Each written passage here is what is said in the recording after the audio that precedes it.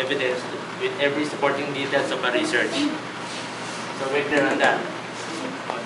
So, sir, what are the factors that result to misconception?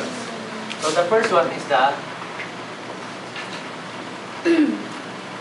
complexity or the difficulty of a certain topic, and the other one is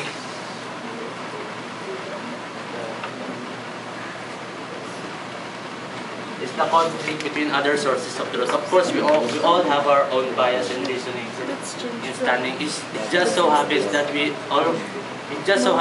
need to defend ourselves by gaining the right information or details. The third one is the absence of commitment for doing something. When you do a research, you gotta do it with interest, not just for the sake or you are being asked or being forced to. And the third one